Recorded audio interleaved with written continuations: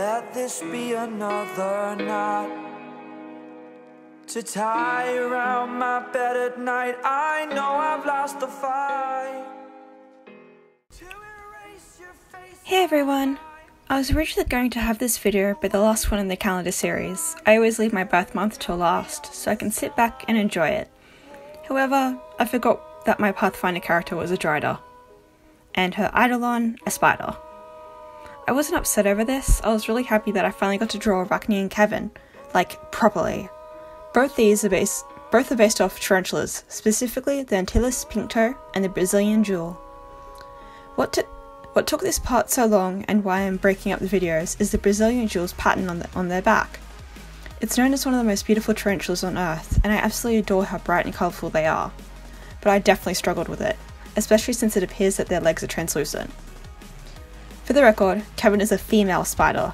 Arachne, her summoner, is only mentally 12 years old. And summoned Kevin at an even younger age.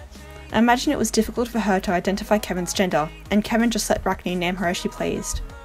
The other idea, along with the name, aside from me deciding after I named them that they were femme, was their true name is so unpronounceable Arachne can't say it, and Kevin was the closest she got.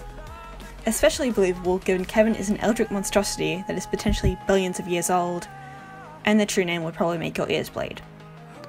Kevin is pretty much Arachne's other mother, seeing as Arachne in the Tabletop has a mother that adopted her at a very young age. While Arachne's adoptive mother remains home, taking care of the textile shop, Kevin makes sure Arachne stays out of trouble, often playing the tank and protecting Arachne from most damage. The two speak through telepathy, and while Kevin can speak Common, Undercommon, Goblin, and Aklo, Eldritch, Kevin has only heard them speak Aklo and Goblin, two languages she can't speak or understand. Kevin prefers not to use Common because they're not very chatty, and speaking Common out loud would encourage others to try and speak with them. They use Aklo and Goblin specifically so they're able to speak without Arachne being aware, warning her friends of Arachne's stupid ideas, namely her obsession and crush on the ruler of the Dusk Realm, master of unseen reflections, and overseer of war and chaos, Lucius Nor. I'll go into more detail on Arachne in the next video, but for this one I want to focus on Kevin.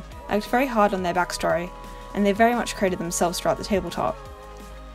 If you enjoyed the video, please leave a like. If you have something to say or just enjoy the art, leave a comment. And if you want to see more art and future animations, please subscribe. If you want to support me more and see future art in advance, please consider becoming a Patreon. And a special shout out to Dean G, Debbie G, Thomas H, and Greg W. Make your day a great one. Bye!